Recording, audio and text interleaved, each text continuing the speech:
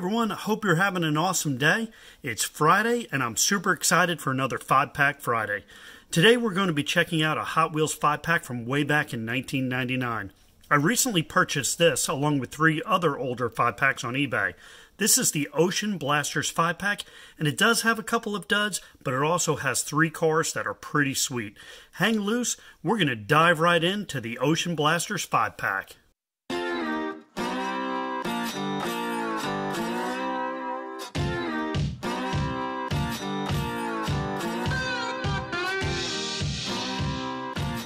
I just want to show you quick on the back of the packaging what it was like in 1999.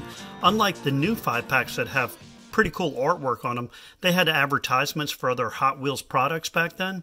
You can see the advertisement for the City Center folding playset in the tune-up shop, part of Hot Wheels World, and also a certificate to get a free car through the Hot Wheels Birthday Club, which expired in March of 2000. I'm going to open this thing up, and we're going to put them on the turntable and get a closer look at some of these vehicles. The first vehicle to start us off is the Hydroplane. The Hydroplane is a 1995 Larry Wood design. This casting had a pretty short run.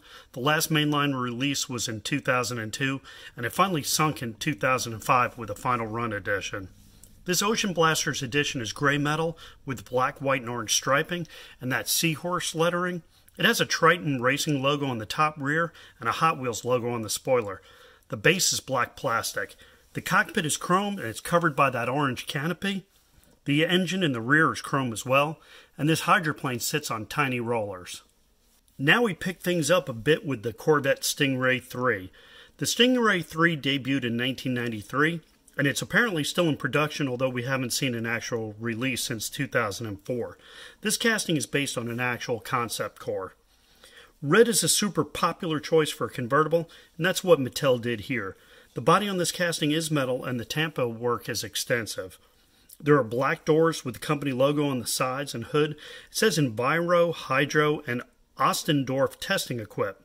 Honestly, the tampos seem a little random here, and I'm not sure if this is supposed to be a sponsored race car or like a company vehicle. The base is black plastic, and that massive windshield is tinted. Gold chrome 3-spoke wheels match the tampo scheme pretty well, and the white interior finishes up the sporty look of the Corvette Stingray 3. Now this is a fun release. The 70 Plymouth Barracuda first showed up in 1997 in a bright lime green edition. Since then, it has made quite a few appearances, the last time as a multi-pack exclusive in 2017. There's also a hardtop edition of this casting, so if you're a collector, be sure to be on the lookout for those. This one's a pretty wild version. It's dark purple on a metal body with a chrome plastic base. The designers may have gone a little overboard with the tampos on this one. It has the outline of an octopus in white, along with multiple silver dots on a black background on the sides. You can see the Octopus Beach Rentals and Hot Wheel logo on the rear panels. The windshield is tinted, and that interior is black and really nice detail. The Barracuda has the same 3-spoke rims as the Stingray 3, but these are silver chrome. This next piece is definitely the crown jewel of this collection, the Corvette Stingray. The Corvette Stingray is a Larry Wood design that goes all the way back to 1976, and there have been over 40 different releases of this casting, with the latest being in the 2016 mainline.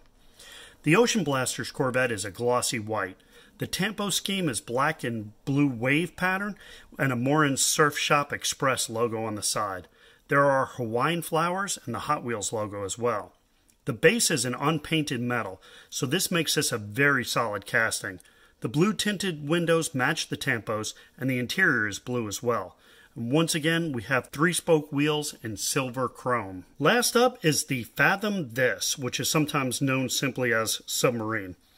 This is definitely the oddest vehicle in the set. When I saw the pictures of this set on eBay, I originally thought this was some sort of a Bumblebee vehicle. One interesting thing about the Fathom This is that it was designed by Phil Ryleman, and Phil Ryleman has designed literally dozens of vehicles, and he's probably best known for bringing many awesome muscle cars to the Hot Wheels lineup, so I didn't really associate him with this type of fantasy car. The Phantom This has a bright yellow metal body with 2 black and 2 yellow propellers. They alternate in color and decrease in size going back to the black plastic tailpiece. It has a solid black window and no interior.